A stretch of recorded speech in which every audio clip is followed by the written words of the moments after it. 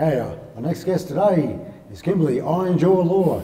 Now, Kimberly's got a fight coming up on the Warriors at War on October the 11th, up against Lauren Williams. Now, you girls got the fight of the year last year. Yeah, it was at really the Mansfield good. Tavern. Yeah, that was probably one of my best fights I've fought. I was in the best shape I ever have been. I'm looking for the win again. Hopefully, I'll go a lot more quicker this time, though. Yeah, Lauren's a tough opponent.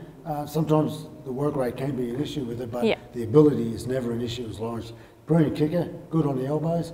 And it's a funny thing, like you girls are friends outside of the ring, but when there's fights coming up, things get a little bit strained. I suppose the best word you can call your frenemies at the moment. Yeah, you definitely got to try and stay on track and not really picture it as a friend when you're in there. But as soon as the bell goes, I think I'm a bit more competitive with her because I don't want to lose to a friend. I'll end up bagging each other out. So it's funny you say that. Some of the best friends that I've made in this business with guys like Ian Jacobs, Brian Murphy, Scotty Bannon, and I'll guarantee you, as soon as that bell rang, I just wanted to hurt those boys.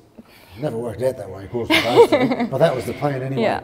Well, that's good. Now, Kimberly, you've had a good 22 fights now, and you're at Urban Gym as well. Yeah. It's good because you had a bit of bad luck with going to different gyms. I had a chance to work with you myself at one stage, which was great.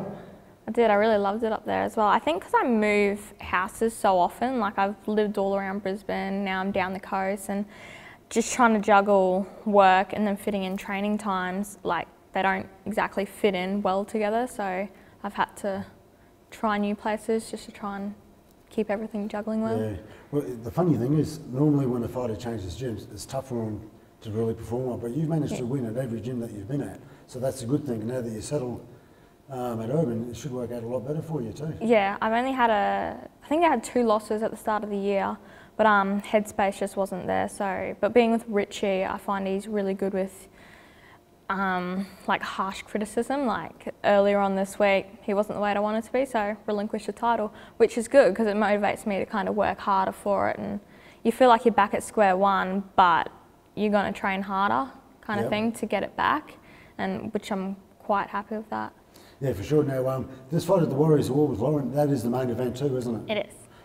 As well as should be. It's going to be a marquee event. Yeah. That's good. Have you got any future opponents that you like to match up with there?